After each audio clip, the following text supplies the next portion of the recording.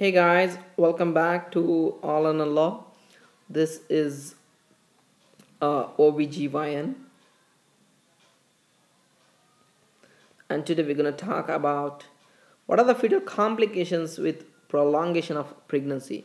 If the pregnancy is prolonged, what are the complications you will see in what you call in a fetus? Okay, so let's talk about this.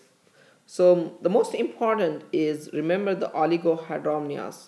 The oligohydramnios means the low levels of a decreased amniotic fluid volume. Okay, at 42 weeks of pregnancy, the amniotic fluid is around I think 480 ml, right? So it keeps on decreasing as there is a prolongation of the pregnancy.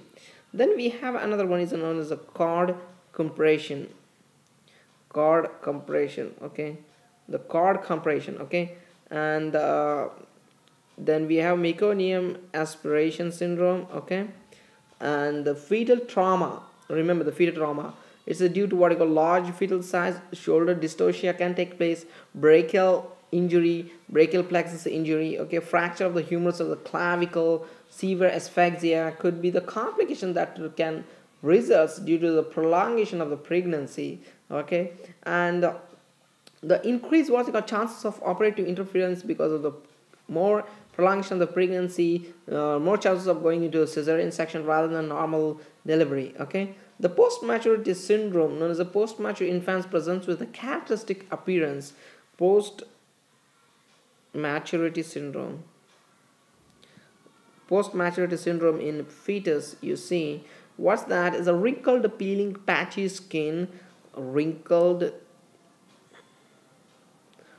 peeling patchy skin, a long thin body suggesting wasting. Okay, the baby will be long but there will be what you call, because of that it looks as if there's a wasting. Okay, and the face has a typical mature appearance face. Okay guys, so these are the characteristic feature of the post-maturity syndrome seen in the fetus.